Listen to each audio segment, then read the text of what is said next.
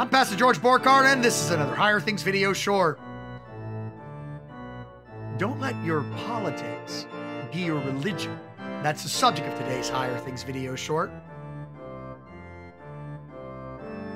Like, subscribe, ring the bell, get the app, donate. If you love what we're doing at Higher Things, like our videos, subscribe to our YouTube channel, ring the bell for notifications, get our app. It's available on all major platforms. Donate. Your tax-deductible gift, link in the description, keeps Higher Things a youth organization that is just amazing at passing on the faith to the next generation. Those kids, our kids, need this gospel in these dark times. So the debate, I think, was earlier in the week. We always record videos a little early, and so it's important to take note of. But there's more and more of this in our culture, and this can even apply to us in church. Politics, which is the sort of city things, city-state things. That's what the sort of Greek word means. Politics are important. How our country is going is important. The core beliefs that you have about the future of our nation, they're important. But they're not as important as your Christian faith. And this pertains to church work, churchy stuff too. It's like the new building, the getting of an associate or not, service times. These are all important things, but they're not as important as the core and most important thing, which is the gospel of Jesus Christ. These things, the politics of abortion and judges and presidential elections, the politics in church of what color the carpet is going to be, stuff like that, are all very important to people and should be. But they're not our religion. And when they take the top seat of religion, you end up with some pretty whack things.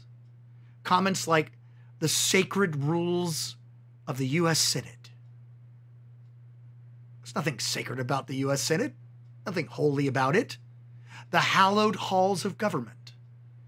There's nothing hallowed about those halls. Words from RBG being read in Jewish synagogues. She's great, but she's not a prophet. Funerals being taken over and made political events. All of these things, which have the best intentions, are all different ways in which something else other than Jesus Christ and Him crucified for us takes over our religion. And we are inclined to have things be more important than church.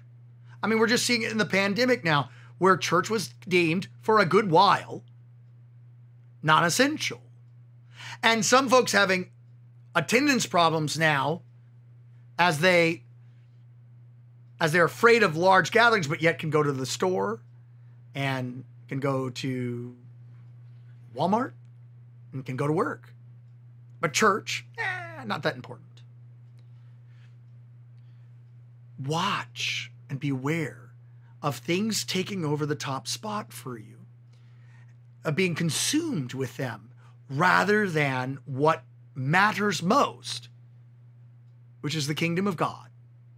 Christ dead for you on a cross. Christ raised from the dead on the third day. And that's not to say that these things aren't important. They are, but they're secondary. And when we start speaking of politics like we speak about religion, that's a pretty dead religion. That's a pretty awful way of sort of looking at things. Because God has to be more than a presidential debate. God has to be more than the color of the carpet. God has to be more to you than the times of a service or whether you get another pastor or who that pastor is. The gospel, that is most important. And the gospel is what shapes how you look at your politics and how you look at what's going on in your church. The gospel first, then everything else. The forgiveness of sins first, then everything else. Think about it. Pray about it. If you agree with me, let me know in the comments. If you don't, if I'm like barking up the wrong tree, let me know in the comments. Until then, Pastor George Borghardt, that's who I am. That's a sleeping Thor. And this has been another Higher Things video short.